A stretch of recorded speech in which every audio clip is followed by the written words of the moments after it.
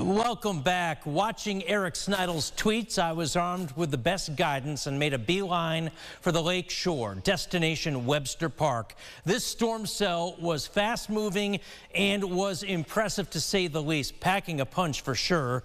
The shelf cloud was closing in quickly. The wind was picking up. Take a listen to the force as I was shooting this from the beach area there, the lake shore up at Webster Park.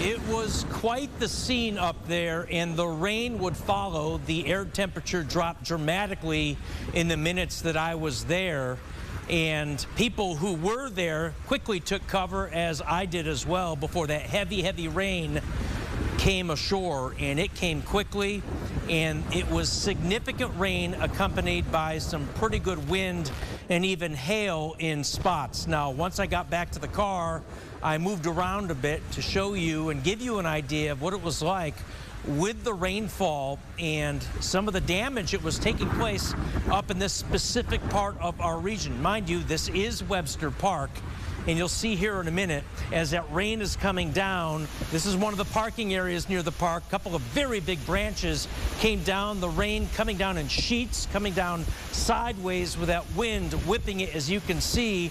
And then I ventured away from the park inland by about a quarter of a mile, and yet again more damage from the wind that was brought on with this cell. It was here and gone before you knew it, but it made quite an impression, and love seeing clouds like that on our Great Lake.